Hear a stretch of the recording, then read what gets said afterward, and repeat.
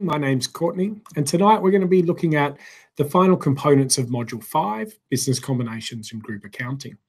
So you'll see here that Module 5 is worth a quarter of your exam, a lot of complicated areas. So we're going to spend this session working through questions and solutions, mostly on intra-group transactions, a little bit on NCI, and then investments in associates. So I've had this email come up about, 8 or 10 times, as well as in the forums just recently. And the question people ask me is, what's going on? First of all, from example 5.13, and then in the next question, what happens is there's a revaluation and then the accumulated depreciation gets eliminated. Why do we decrease the accumulation by 40,000? And the key thing that people ask in question 5.13 is, hang on, the revaluation only moves by 20,000. Why do we reduce the accumulated depreciation to nil? And the answer is because if you've moved to fair value, there's no such thing as accumulated depreciation anymore. You're scrubbing that old carrying amount minus accumulated depreciation equals written down value, and you are now showing the fair value. So it gets eliminated. So I hope that helps a few people with that question and understanding that concept. The next thing I want to point out is probably the trickiest area to get your head around, and it's important for tonight's session. How do we see this unrealized profit unwind over time? And so what happens is when we sell a depreciable asset into group and make a profit on that, it's an unrealized profit. And then we say that the profit is realized through depreciation. It's kind of weird, but the examples tonight will make sense. But like I say, read this 10 times if you have to for it to make sense. But it's a bit like when we have temporary differences in Module 4, tax base and accounting purposes and different depreciation rates. At the end of the time period, they reconcile back to themselves. And that's what's happening here. If you revalue an asset to 130 because you've sold it into group, it's $30,000 more. But every year, the depreciation is going to be that $6,000 difference over that 5-year period. And so over the 5 years, it will depreciate down to nothing. And so read that. Don't be intimidated by it, but you might have to read it, as I said, 10 times. So last week, we looked at business combinations acquisition and specifically the consolidated worksheet with Pluto Limited. And then, so tonight we'll finish off on that consolidation preparation. I just want to show you quickly from last week, Pluto, because hopefully when you see something a week later and a week later, it's starting to make more sense now. So here we had Pluto buying Saturn. The Saturn's current assets were revalued to 36,000 up from 26, and the non-current to 95,000 up to 115,000. So plus 10, plus 20. So if we're going to work out the first component when we want to get to goodwill, what is the fair value of net identifiable assets? Take our current assets, revalue them 10,000. Don't forget the relevant DTL as well. Non-current assets were 95, increase 20. Don't forget the DTL. Take away our liabilities, easy to forget that bit there. And we have our fair value of net identifiable assets. So our goodwill, we get our consideration, we subtract the goodwill, and it's going to look like this. So here's our goodwill calculation. Remember, consideration transferred, add fair value of previously held interest, not existent here. Add non-controlling interest, not existent here. Goodwill calculation. So the detailed webinar goes through that step by step in the last session, but hopefully looking at it again, you say, yeah, that's right. It's getting easier. Revalue up, DTL, revalue up, DTL, adjust. There's my fair value of net identifiable assets. So then the consolidated worksheet. This is what it's going to look like. We've got to get rid of the subsidiaries issued share capital. Now, when it's 100% ownership, nice and easy. We'll probably look at a different situation where it's there's an NCI percentage, right? We just want to get it back to 85 because the 10 of Saturn is inside the 85 of Pluto. It's not in addition to. So it's eliminated. Same thing happens with retained earnings. They get eliminated. Our liabilities just get added together. We had to revalue our current assets and we revalued our non-current assets, and that triggered a revaluation surplus and DTLs. and then there was a business combination reserve. There's that goodwill number. Here's the journal entry that maps to the goodwill, and we do our elimination. So we eliminated the retained earnings, the issued share capital, and the business combination reserve and revaluation. We left the DTLs, and our amount here, 4,000 goodwill, is the reconciling number that gives us the full worksheet. So it's quite, if you ask yourself three things: can I eliminate my share capital and retained earnings? Can I adjust for any revaluations of assets? So step one. Step two, can I calculate my goodwill? If you can do those three things, you should be able to do a consolidated worksheet. Yeah, I hope you get 100% in the exam. Don't worry, when you get to do one of our practice exams, I bet you somehow, maybe, that it's going to be a bit tougher than this one, because we want to stretch you to that next level. So if we test you and it's not 100%, and then you get 100% one in the exam, you're going to be like, so easy. So jump in and do that practice exam. Rashid, I'll have a look at your question in a minute. Struggling to find out what components should be considered. I would say use this flowchart.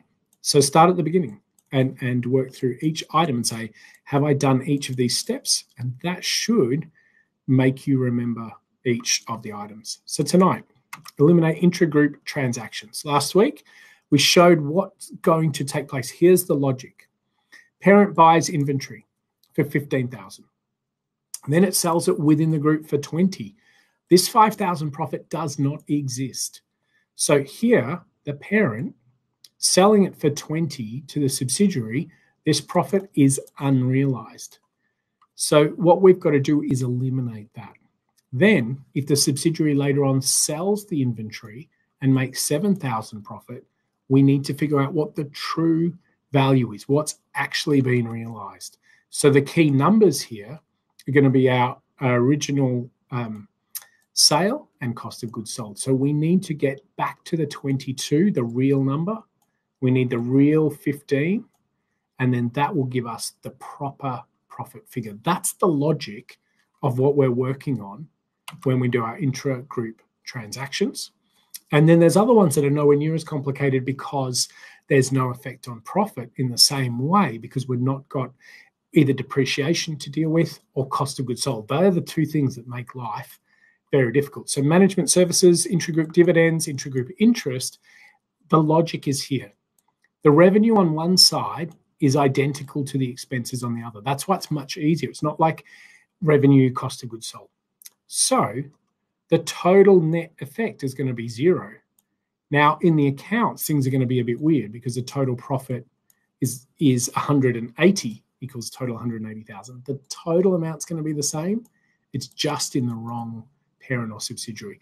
Much easier to eliminate and adjust than depreciation, assets, or inventory.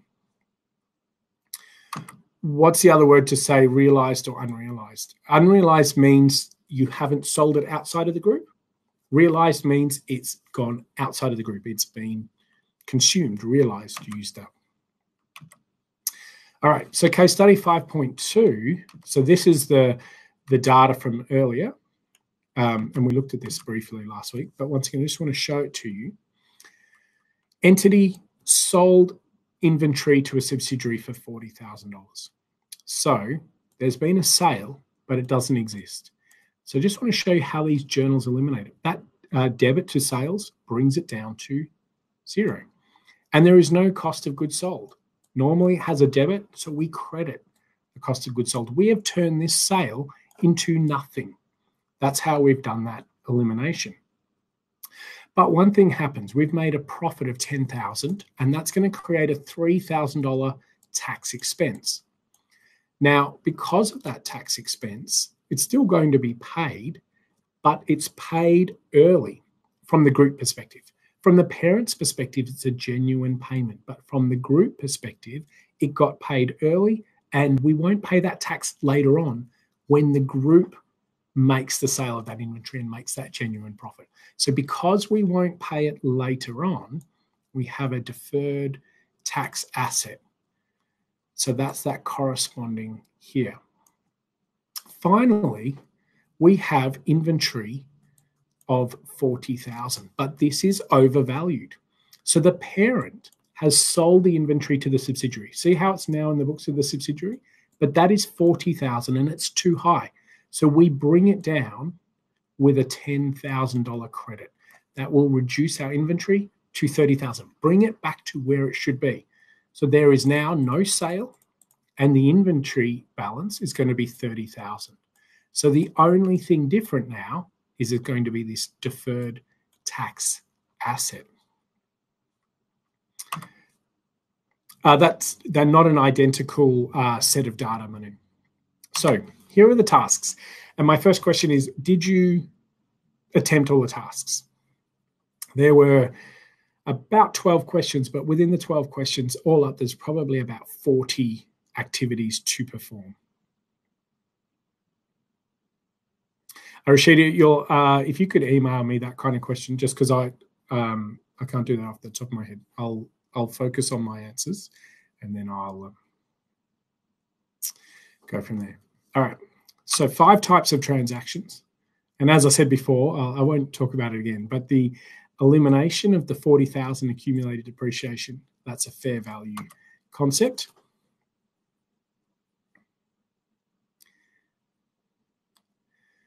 So, Rashida, I'll be able to answer that when we get to question 1. All right, sale of depreciable asset. On the 1st of January, Bully sold a delivery machine to Timid, parent to subsidiary, 60,000. The machine had a carrying amount of 50. Bully depreciates at 20%. Timid depreciates at 10%. So you've already got a problem, similar to what you've mentioned, Rashida, in your question.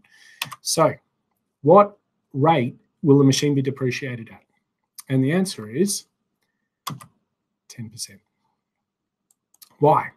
Because that's in the hands of the user. That is the new usage of that asset. So for page 416 outlines, there's no clear heading in the study guide that tells you, but the point here is, even though you've got to bring it back to the original values of where it was, so the machine had a carrying amount of 50,000. So this 60,000 is going to be overstated. We have to bring it back to 50,000, but we don't continue to use the 20% rate. It's no longer relevant because in the hands of Timid, it's going to be lasting 10 years. So then from the group perspective, it's still going to last 10 years. And go back to module 1. What's the right thing to do? Use the rate that best reflects the usage of that asset. So it is saying here, it's irrelevant that the parent used a different rate because the subsidiary now controls the asset.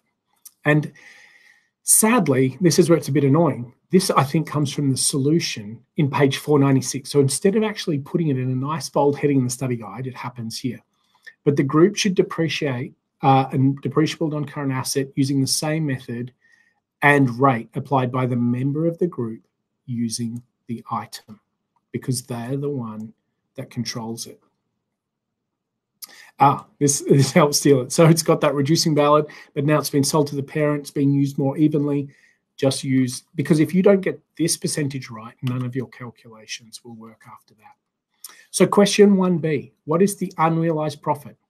It was carrying amount 50, you sold it for 60, not a tricky question. You sold it for 60, carrying amount 50, unrealized profit is 10. This is the amount that has not been sold outside of the group.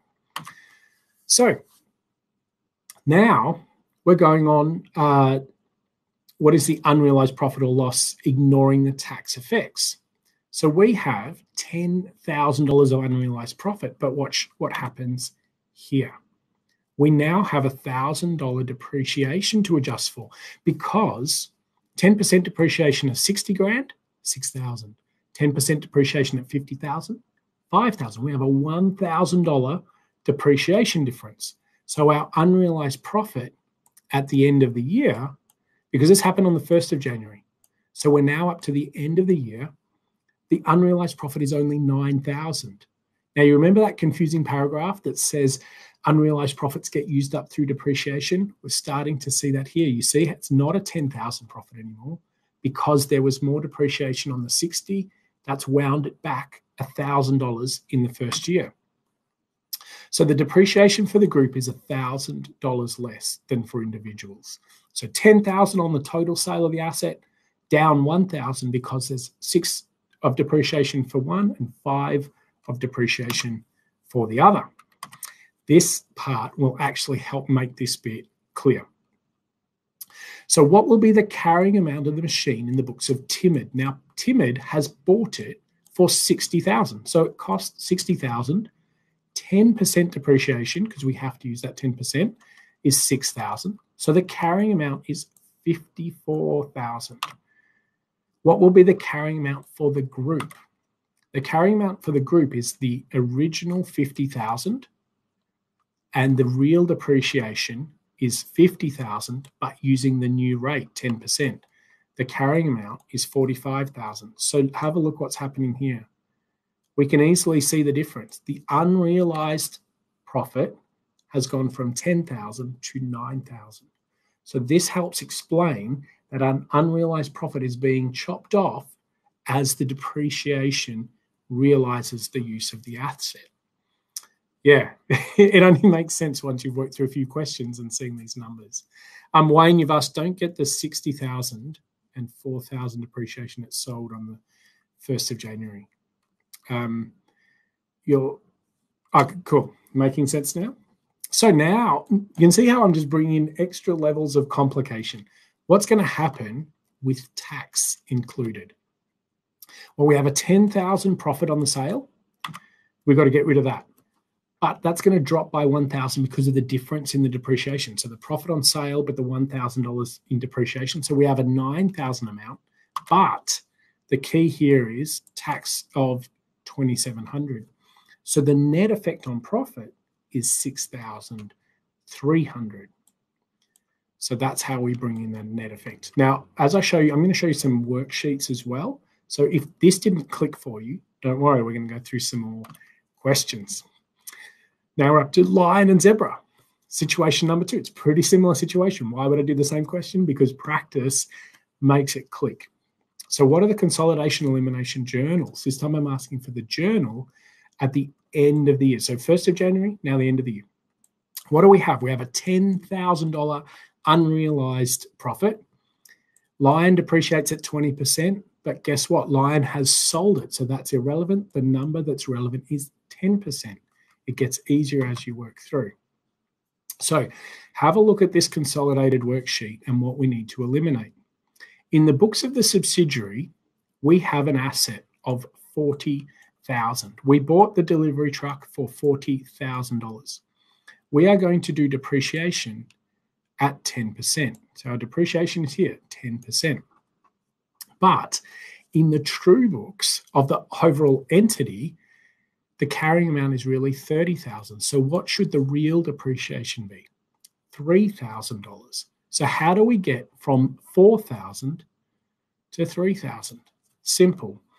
Debit $4,000 expense. So we want to credit the same expense by $1,000. If we credit our depreciation, we will bring it to the correct amount, $3,000, which is 10% of this. So that's that first step. The next thing we want to adjust for is you'll see we've made a profit on sale, but we didn't really make a profit on sale. So we have to eliminate that profit on sale. The next thing we've got to deal with is our income tax expense over here. So income tax expense, if we made 10,000 profit, then we are going to have to pay 3,000 income tax. But, and this is where it gets a bit tricky, our subsidiary has more depreciation, 4,000 instead of 3,000. So that is going to reduce our profit for the subsidiary by 1,000. Reduce our profit means we will pay less tax. Remember from module 4, if you can push your taxable income down, you'll pay less tax. So, and I'll clear the screen, make it a bit easier. See this 300 here? We have to pay 3,000 in tax for the parent because we made a $10,000 profit, even though it's unrealized. But on the other side, our depreciation has gone up by $1,000 more. And if our depreciation goes up in the books of the subsidiary, that is genuine depreciation. That will push down the taxable profit, so it will pay 300 less tax. So parent pays 3,000 more, subsidiary pays 300 less. So plus 3,000 minus 300 for the subsidiary, the net amount is 2,700. So 10,000 profit in the hands of the parent, but 1,000 less in the hands of the subsidiary. Remember, we're realizing that profit through depreciation. So the net difference in the profit is $9,000. The unrealized profit now is $9,000. So I hope that helped. The other things we've got to fix, the delivery truck was 40,000, but it needs to be dropped to 30,000 because the proper amount is 30,000. So just a credit to that amount that will reduce the asset.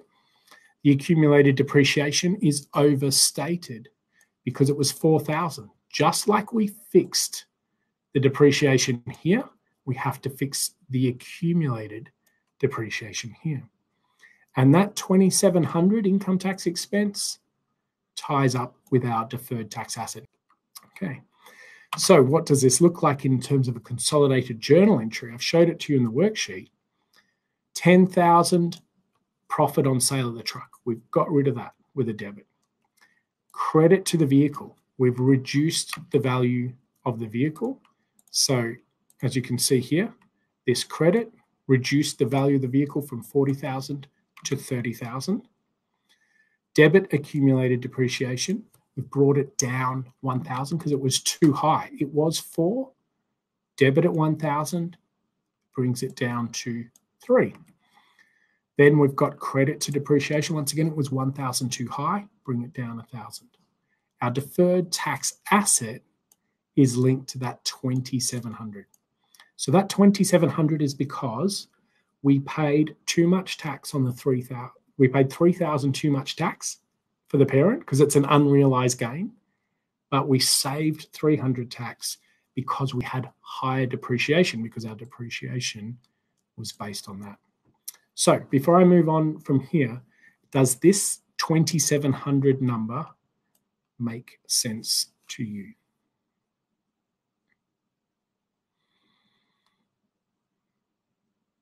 Cool. So each of these explain how those were calculated as well, but I've talked through that.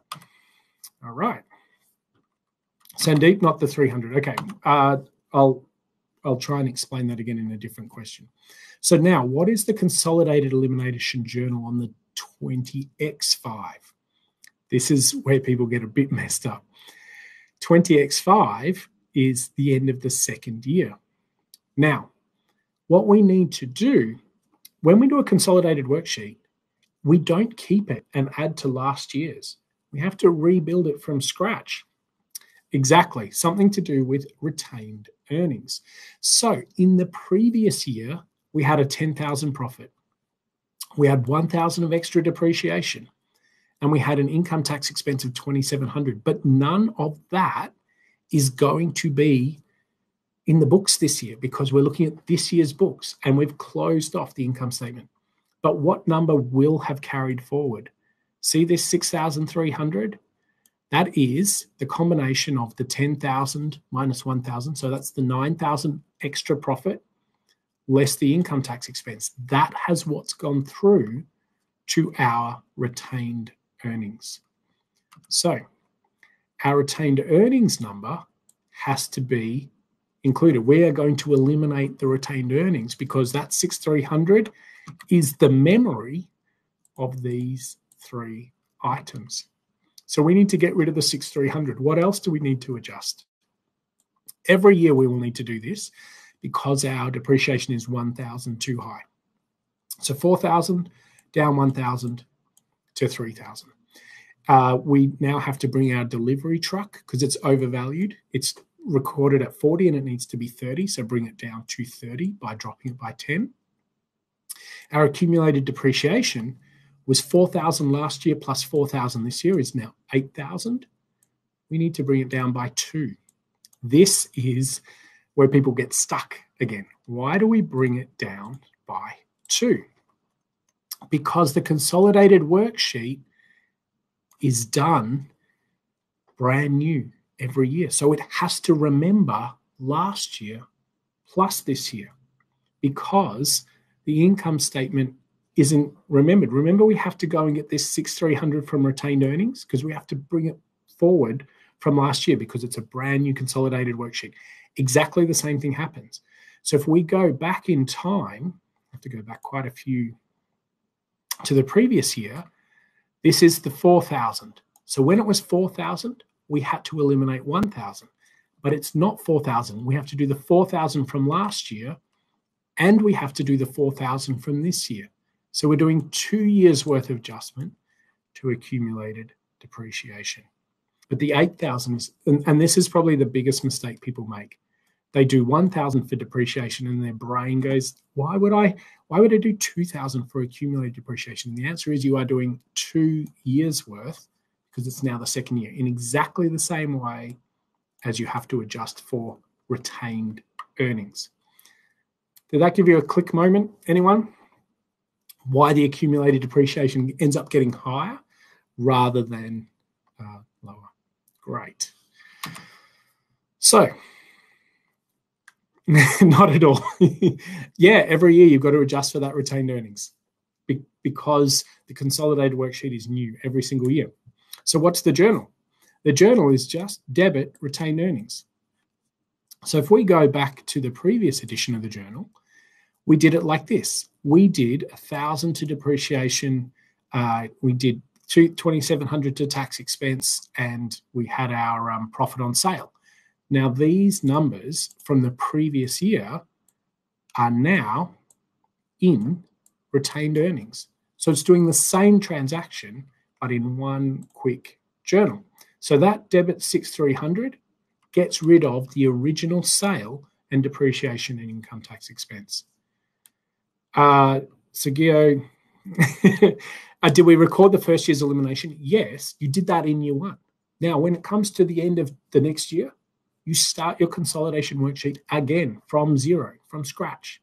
You do the consolidate. You don't keep a set of consolidated books. You only consolidate at the end of the year. It's not double counting because you don't keep last year's books. You're not adding on last year's. You're throwing last year's away. So now you have to do it again. So because this is a balance sheet item, 10,000. So here's note 1.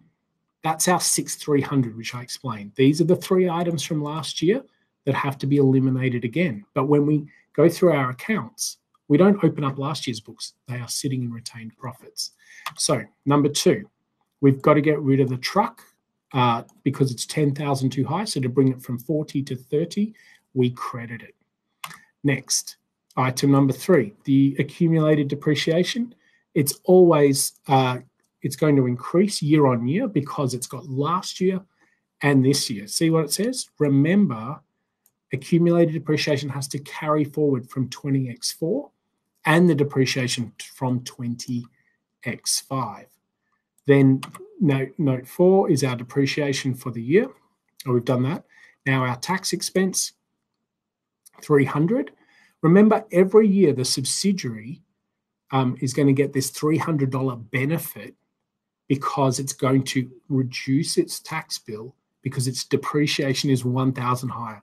1,000 higher depreciation pushes down your taxable profit. So you pay $300 less tax now. So debit to your tax expense. And then finally, debit to the deferred tax asset, that corresponding amount. Now remember, last year it was worth $2,700, but with that debit to tax expense, now it's only worth $2,400. So yeah, you will need to, I'll just check the chat box. It's, would it always be in return? Why is this so bad? Do you have to zero out retained earnings every year? Yeah, you're going to have to remember to do this every single year until it's done. Until it's going to be depreciating for 10 years. So for 10 years, you're going to have this excessive amount until that truck is sold or written off. All right, number 3, sale of depreciable assets, elimination journal. So this time, subsidiary sold plant with a carrying amount of 350 for 600,000. On the date of sale, the plant had a remaining useful life of 7 years. However, Citi intends to use it for 10 years. So now that you're getting used to that, you know to always look at who is the user. We're going to use it at 10% because that's the new way.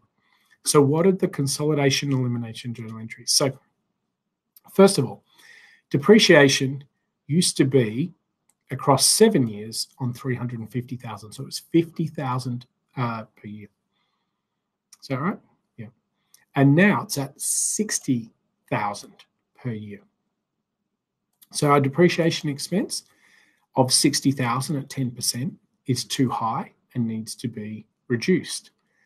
One of the things that's going to happen is we've got to eliminate our profit on sale, and we have our adjustments here. So our profit before tax is going to be lower because we have this depreciation, this extra depreciation, and we have to get our plant asset down. So we have to credit that to 50. We have to adjust our accumulated depreciation to bring it back to where it should be. And our deferred tax asset is going to be that linked to our ITE 67,500. So if we worked out 10 years worth of depreciation on the city, 35,000 a year, you can see that we're going to credit that 25,000. That's brought it down to the correct amount of depreciation. So the journals will look like this. Get rid of the profit by debiting 250. Reduce the value of the plant by 250. So that's, I'll show you. That got rid of the profit, 250, and it got rid of the plant asset being overvalued. So now we have zero profit and the plant asset is back to its original. So we've solved situation one. Now we have accumulated depreciation that we have to eliminate because it's too high. It should be 35,000, but it's actually 60. So 60 take away 25, 60 take away 25, and that fixes our depreciation. So it's now 10% of the 350,000. So next, I've gone too far. Deferred tax asset, 67,500. Tax expense, 67,500. And what we've got is this number here. So where do we get the 67,500? Well, we had our profit of 250, but we don't have tax on that total amount because we have extra depreciation. So in the hands of the subsidiary, we've made more profit. We will pay more tax. We're going to have to pay 75,000 more. But in the hands of the parent, we've got higher depreciation, which will push our taxable profit down by 25,000, saving us 7,500 tax. So tax goes up 75, but down 7,500. Net income outcome, 67,500. So now that's at the end of 30th of June 20x7. Of course, let's take it to the next year. This is hopefully now you go, oh yeah, the things I've got to look for. What's going to happen with my accumulated depreciation, for example? That has to double up. That has to grow. Now we have our retained earnings component needs to be adjusted. Remember, we have our profit before tax from last year, up 250, less the extra depreciation of 25. So this 67,500, 25, and 250 is going to come through to our retained earnings. Have a look at our accumulated depreciation. It's 120,000 because it's last year plus this year. So we have to adjust 2 years worth of accumulated depreciation. See how the excess depreciation is only 25,000, but what we've got is 2 years worth of accumulated depreciation. That's why 2 years worth. We're not deducting 35,000. We're deducting 25,000 to bring us to the correct amount of 35,000, because 35,000 is 10% of the proper carrying amount. It now has a useful life of 10 years. So retained earnings, 157,500, because that is the combination of the extra profit from last year less the extra depreciation less the income tax expense. So these were the three items from last year netted together in our retained earnings. We reduce our plant, our balance sheet item by the same because it grew too much. And this is the one that people go, oh, that doesn't look like it balances. But it does make sense because we are creating the consolidated worksheet from scratch. So we've got to account for last year's accumulated depreciation plus this year's. So that's why it's 50,000. Going back to here, take a look at this.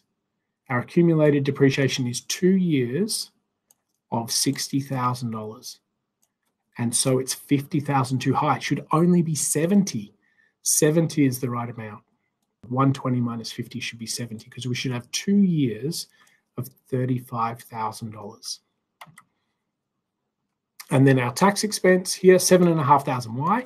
Because in this year, we are going to reduce our tax bill by $7,500 because our depreciation, our extra depreciation is 25 grand, pushes down our taxable profit.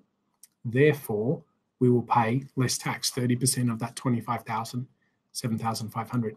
So our DTA, now in module 4, you recoup your DTAs, you use them up. But when we do a consolidated worksheet, that's not what's happening. In year 1, you work out your DTA. So we'll go back for a second, have a look here. Our DTA was 67,500. But now we're in the next year, our DTA is only 60,000 because we're another year further on. The asset value is getting closer together. Now, we haven't recouped anything because we don't record a DTA and carry it forward into the next year. The consolidated worksheet is created each year separately. So this is just reflecting at the end of the second year, this is what the DTA will be. Moving on. Question number 4. Assuming all the inventory was on hand, what are the consolidation elimination journals? So the parent sold inventory for 8,000. That part's easy to eliminate, but the problem is we've now got this cost factor in place. So the parent sold goods for 8,000 that cost 6 and made 2,000 profit. Simple to eliminate. Get rid of the sales with a debit, get rid of the cost of goods sold with a credit, and you can see they are now 0.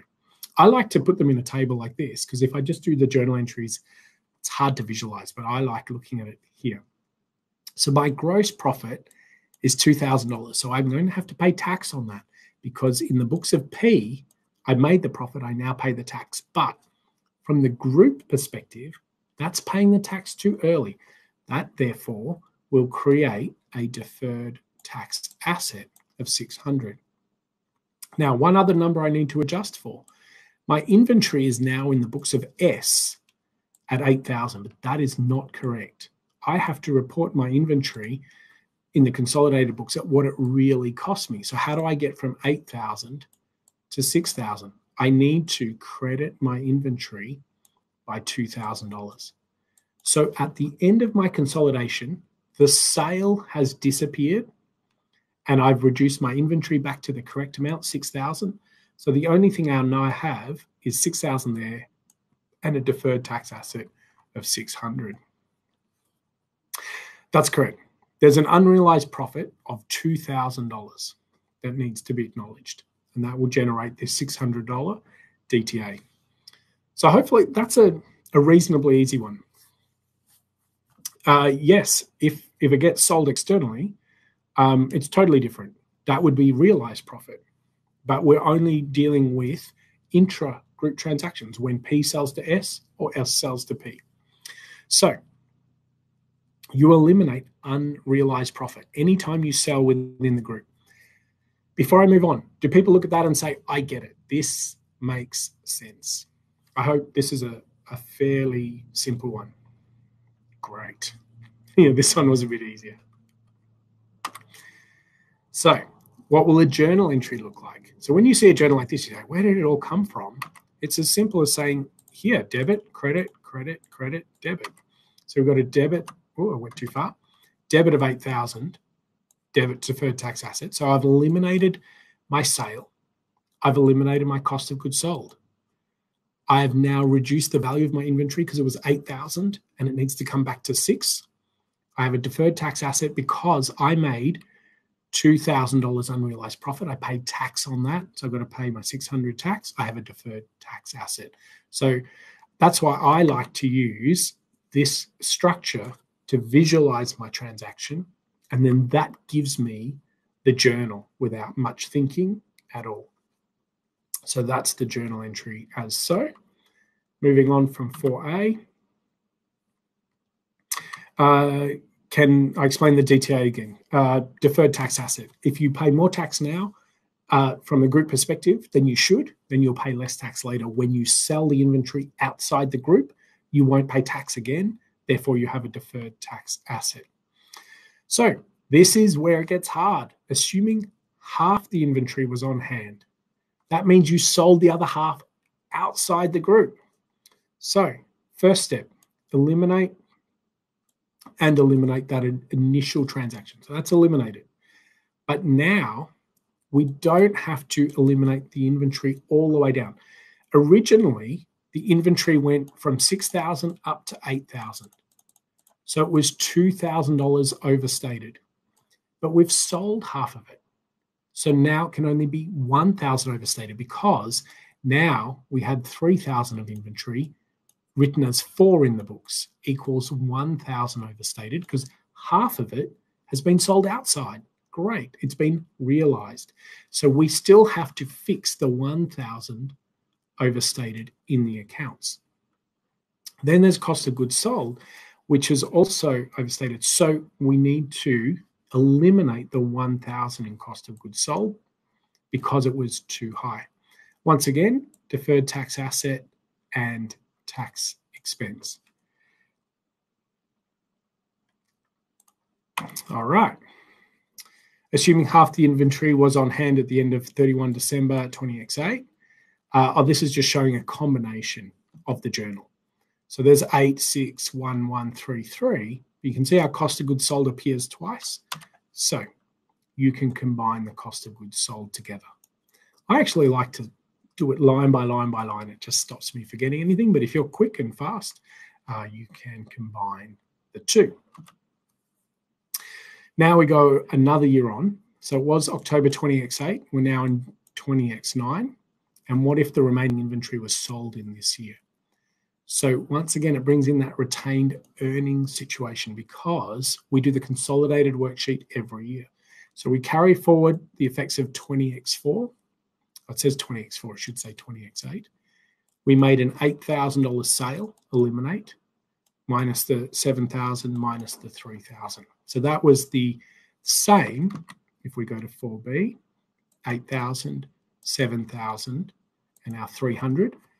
They were in the accounts, but they are now going to be in the retained profits in the following year.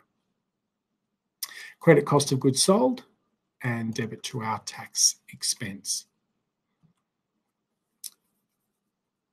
Assuming all the inventory was on hand, are we in the same one? Son and father, different scenario. 1st of August, son sold inventory, cost $15,000 to the parent. So immediately $5,000 unrealized profit needs to be eliminated. So we eliminate the sale, we eliminate the cost of goods sold. Sales are down, cost of goods sold, the 5,000 profit is dealt with. Now, the inventory needs to be adjusted for here as well. Our inventory asset went from 15,000 to 20. We have to bring it back down to its proper amount, so credit it 5,000. But we made a $5,000 sale, and therefore from the tax department's perspective, we have to pay 30% tax on that. So that's going to be an expense of $1,500. And because we're paying that tax too early from the group perspective, we have a deferred tax asset because later on, we will not pay that tax again. So when it's sold outside the group, we won't pay the tax. And if we don't have to pay tax, that's a future benefit deferred tax asset. So to see it gets, I think once you've done a few, that logic, you just get faster and faster and faster. 5B, assuming 25% of inventory on hand. So 75% has now been sold. So the first two steps don't change. Eliminate the original sale and cost of goods sold. Now we adjust the inventory. Now 75% has been sold, so 25% on hand. Our inventory was 5,000 too high, from 15 to 20 overvalued. But instead of crediting at 5,000, we don't have to do that anymore. We only have to do it for the 25% that is still on hand. So 25% of the inventory is still on hand. That's $4,000. And that's way too high. It needs to be reduced by 1,250 because that would be the correct amount. Cost of goods sold, adjusting for that. The cost of goods sold was too high because it was based on the $20,000 inventory cost, not 15. So 75% of that $5,000 overstatement. So this $5,000 too high value means when you sell it, cost of goods sold will be too high. So we've got to reduce that. Once again, we have a tax expense, and therefore, because we've made this sale, not 100% hasn't been sold outside yet. So there was a total profit of $5,000. Now, of that, 75% has been realized. So 25% has not. So we work out that 25%, and that's the unrealized profit, times the tax rate, gives us our deferred tax asset. 25% tax has been paid and has yet to be earned properly. When that 25% is earned, we won't have to pay tax on it. All right. Hopefully you're still awake. We're nearly halfway through the questions, and it's already 20 past 9. 5B. I'll come back to why do we need to take the entry to cost of goods sold. Number one, we have to eliminate the original cost of goods sold. Secondly, we have now sold the original amount. Some of that original 15,000 cost here has been sold now. It's been sold outside the group. 75% of that's been sold out the group. So we do need to adjust for that amount. Rashida, my gut feeling is we're not going to get to NCI today. I'm going to have to do an additional recording for that. I might allocate extra time next week to go through NCI. There's just a lot of ground to cover. Why not COGS calculated with the 25%? It is calculated with the 25%. It's the reciprocal of that 75% there. Because I'll try and explain it once. Let me go through a few more. Once again, you can combine the journal entry, cost of goods sold. In a few minutes, I'm going to go through another one that shows you that layer by layer, and I think that'll help you click for you. 5C, moving on a year. What if the remaining inventory was sold in the 20x8? Once again, we have our retained earnings structure here. So what we've got to remember is whenever we work out the first year, there's the sale, 20,000, let's say 10,750 minus the 375. Then our cost of goods sold, the 5,000 at 25%. That's the final 25%. So what's happened here? We had our cost of goods sold overstated by $5,000 because in the books of the parent, it was sitting at 20,000. So as that got sold, cost of goods sold was 20,000, but it needed to only be 15,000. How do we bring it down? We have the 5,000 overstatement of cost of goods sold, and a quarter of it was sold in this period.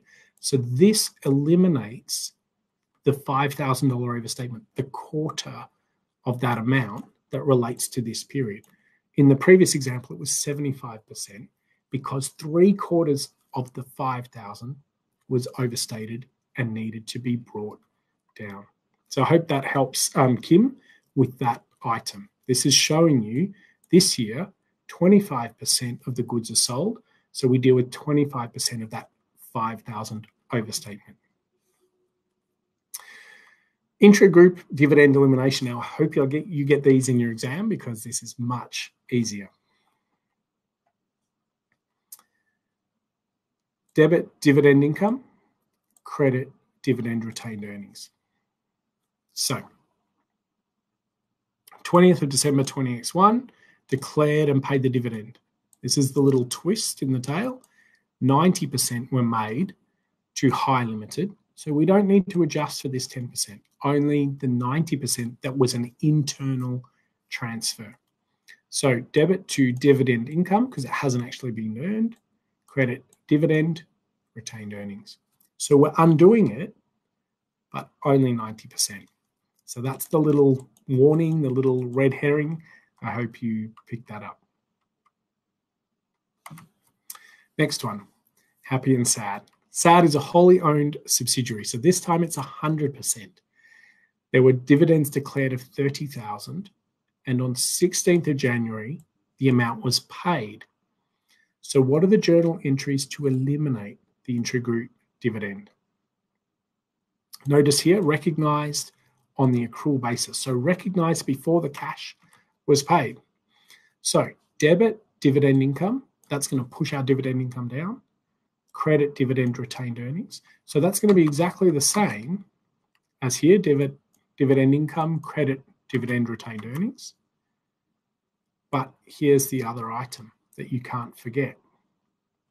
We also have a dividend payable asset, liability that has to be reversed with a debit, and we have a dividend receivable asset that's reversed with a credit.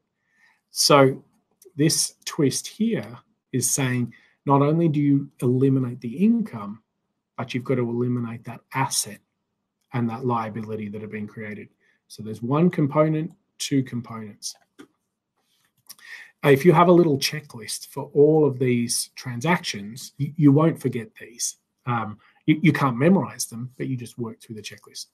Any question on intra-group dividend elimination?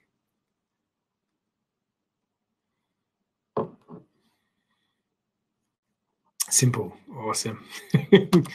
Yeah. Interestingly, though, as I went through those questions, if we go back and do a few more similar ones, you'll start looking for exactly the same patterns and clicking it in. So Shark bought Dolphin. And then for the 30th of June, that's actually irrelevant for now, but important later, we have an NCI question. Dolphin sold inventory for $20,000. It cost $5,000. So it's made a $15,000 unrealized profit. What are the journal entries? So sold for 20, cost of goods sold 5, profit of 15, $4,500 worth of income tax. Now, that tax in the hands of S exists, that profit. So you're going to pay tax on it. But from the consolidated group, it doesn't yet exist. So there is going to be a deferred tax asset. We also have inventory of $20,000. That is overstated. We need to bring that back down to 5. So how do we fix this? Debit sales, credit cost of goods sold. So if we debit that, we've eliminated it. Credit that, we've got rid of the profit. That's step 1. We've eliminated $15,000 of profit. Step 2. Oh, there it is. $20,000, $5,000. That's why I like the worksheet. Next, inventory has to be reduced in value. It was only worth 5, but in the books it's now 20. So we have to reduce it by 15,000. So it'll look like this. Get rid of that, 15,000. And in the consolidated books, it's now back to 5,000. Next, deferred tax asset, because we've made 15,000 unrealized profit, we will pay tax on it now, but from the group perspective, we won't pay tax on it later when it's realized. So we have a DTA. Any questions on this one now that you've seen those steps? Eliminate completely. Still generates an income tax expense. However, we're going to pay the tax now. So from the group perspective, we'll pay less later. We bring our inventory down. And it literally becomes, all CPA can do is give you different numbers and you punch through. So what happens if 30% of the inventory is on hand at the end of the year? That means 70% has been sold. Well, we still have to eliminate the first step. So get rid of the 20, get rid of the 5. This is where it gets a bit tricky. So I've used text just to try and explain it step by step. Inventory was originally valued at 5,000.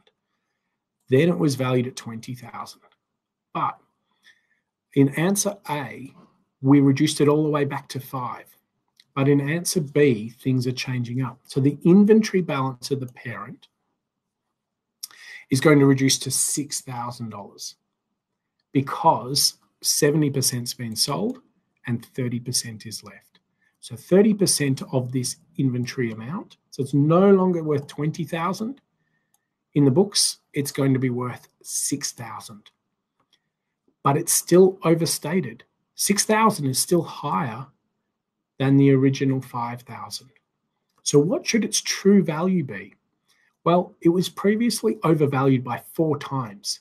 So that's going to give us that $1,500.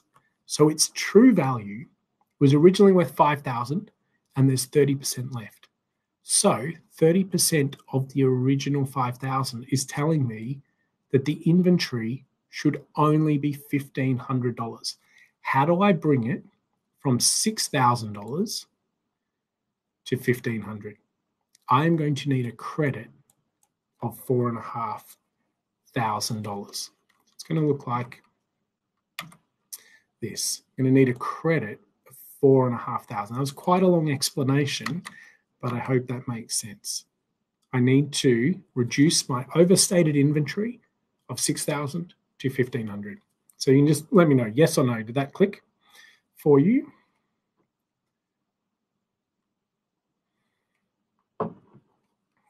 So the next thing we've got to adjust for is the cost of goods sold, because 70% of this inventory is now being sold. So in the books of Shark, our dolphin sold it to Shark. So in the books of Shark, it has a $20,000 asset and it sold 70% of it. So that's going to be turned into cost of goods sold. 70% is going to be $14,000. So the cost of goods sold on this sale is $14,000, but that is too high. The true cost of goods sold is 70% of the $5,000. So the true cost of goods sold is $3,500, but in the books it'll be $14,000. How do I get from 14 to 3,500? I need to do a credit of 10,500. So stage 1 is simple. Eliminate the sale. Stage 2 is tricky. I need to bring my $6,000 inventory balance down to $1,500. I need to bring my overstated cost of goods sold, because my cost of goods sold is not going to be 70% of 20,000. It needs to be 70% of 5,000. So this credit to cost of goods sold brings it down by that amount. And in this case, I've made some profit. How much profit is unrealized? 30%. 30% of my profit is not yet realized. So I've paid tax on it, but I'm not going to get the benefit of that until the future. That's my DTA. So 30% of the remaining sales.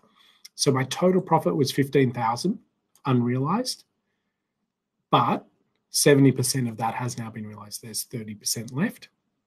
So 4,500 unrealized profit that I've paid tax on gives me a deferred tax asset of 1,350.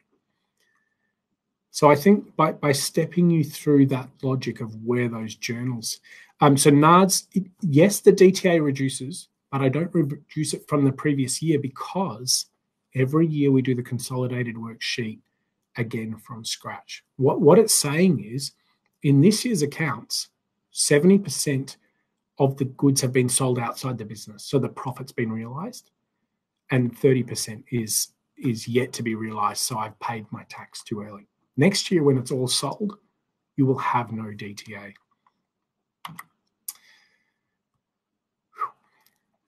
It takes a while. 70% of the inventory sold in 20X1, the remaining inventory sold in 20X2. We do exactly the same steps for 20X1. So what happens in 20X2? We are going to have to deal with retained earnings.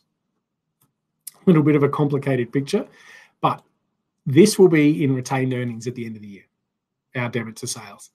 This will be in retained earnings, and this will be in retained earnings. So we get our 20,000, and we adjust our 5,000. We adjust our 10,500 that we did in the previous period, and we adjust for our tax expense because all those items are now in retained profits. So we have, instead of doing 1, 2, 3, 4 journals, we just do debit to retained earnings. Then this year, credit the cost of goods sold because the remaining 30% is being sold off. Debit to tax expense. Any exam question you get in the same year, nice and easy. In the following year, it's annoying because you've got to do all the retained profits and adding up. So we're already just hit the hour. I might just go through this one. Why not?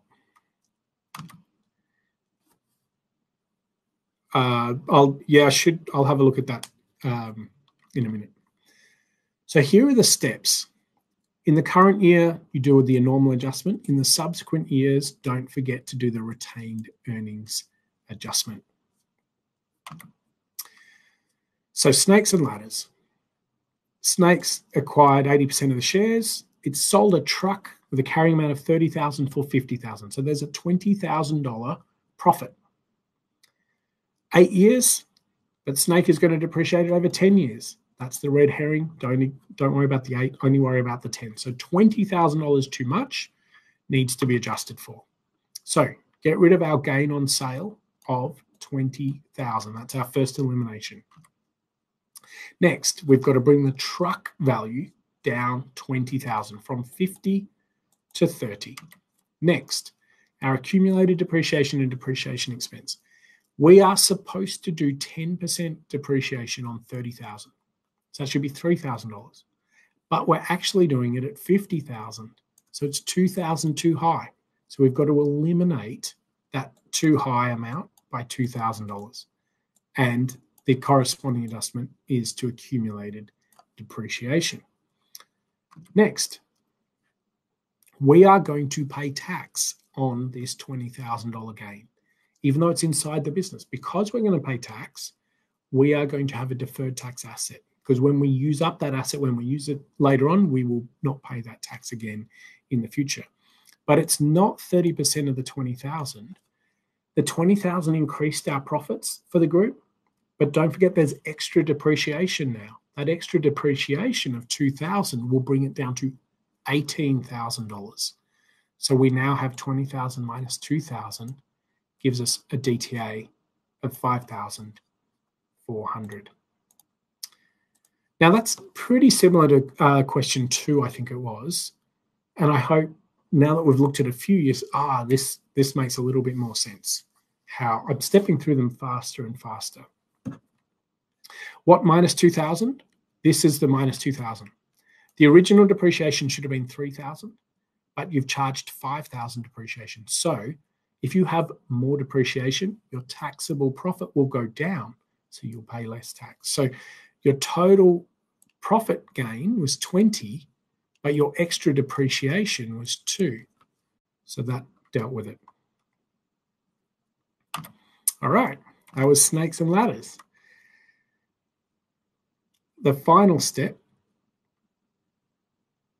is the DTA and the DTA expense. This is in the next year. I might come back to this next year when we talk about retained profits and adjustments, because once again, all of these from the previous year have to be bundled together to work out the retained earnings component. This is a balance sheet item, so it doesn't have a retained earnings component. This is that tricky one with accumulated depreciation. It's got last year's plus this year, so 2,000 plus 2,000, 4,000. And then this is our depreciation expense. The DTA is going to be based on the original 20,000 profit, but now there's $4,000 worth of depreciation. So now there's only a $16,000 unrealized gain. So that's our adjustment there. And our debit to tax expense, this time, our depreciation is $2,000 higher. So that's pushed down our taxable profit. Our taxable profit is down, so we will pay $600 less tax. So it's a debit to our tax expense. I'll leave that just for a moment, and then I'll go through the next couple of questions, which were loans and dividends, I believe. And this is only about 6 or 7 pages of the study guide, but if you get caught here, I mean, it's a quarter of the exam, so it's worth the time. getting consolidations and eliminations right. So 3 final questions: loan from A to B, management fee for services, and loan from P to S. So loan from A to B. Entity A loaned 40,000 to B. No interest would be charged if it was repaid, was satisfied. What does it look like? There's no journal entries. How good's that question?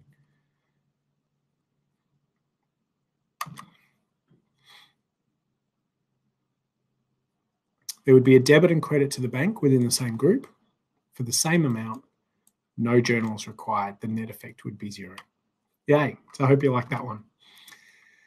For the loan and the asset and liability, you can see they've just been reversed. So the loan receivable is an asset eliminated with a credit, loan payable, liability, eliminated with a debit. So management services, $25,000 fee. This one's a bit tricky because $6,000 is still owing. I'll come back to that, Sandeep. So we eliminate the management fee, so debit to the income, credit to the expense. They are now 0. But we also have a fee payable. That's a liability of $6,000 owing. And we have a fee receivable, an asset, and they've just been eliminated. So whenever you get one of these ones, it's not inventory, it's not a sale of a depreciable asset, just do whatever the reverse transaction to make the item 0 is, and that should solve the problem. Finally, management fees on this one. What are the tax effects? There are no tax effects because the net effect on profit is 0. There's no cost of goods sold. Whatever was sold, income, expense were identical. Loan from P to S. $100,000 loan, 10% interest per annum. Interest not yet paid, so it's going to be accrued, and therefore we'll have an accrued liability and an interest receivable. So we've got 6 months worth of interest. Debit interest income, so debit to the income, credit to the expense, they've now been eliminated, and debit to the loan, credit to the receivable, and they have been eliminated as well.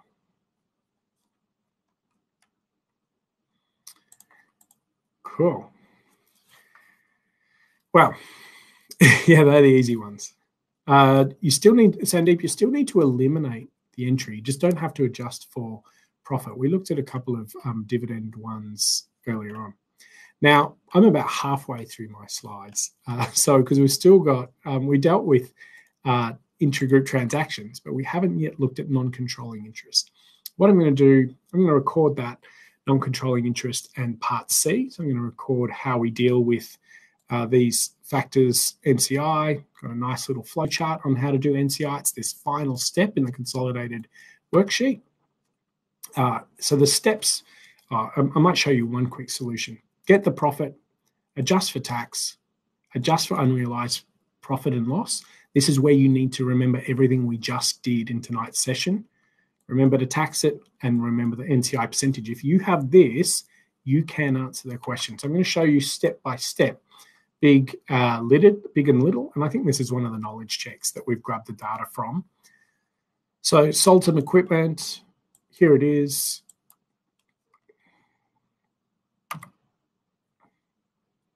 All right, Sandeep, I will answer that. I'll just go through this one. What is the non-controlling interest in the profit for the year? So here's our formula. So start with the subsidiary's profit. So profit after tax, $20,000. Next, adjust for tax if applicable. We don't need to because it's after tax. But if you were given before tax, multiply it by 30%. Now, adjust for unrealized profit and loss. And that's where we have $1,000, unrealized profit and loss.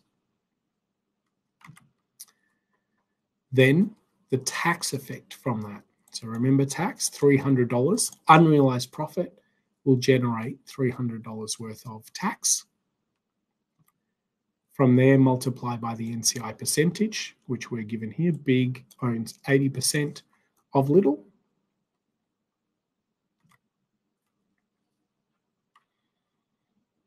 And then NCI portion.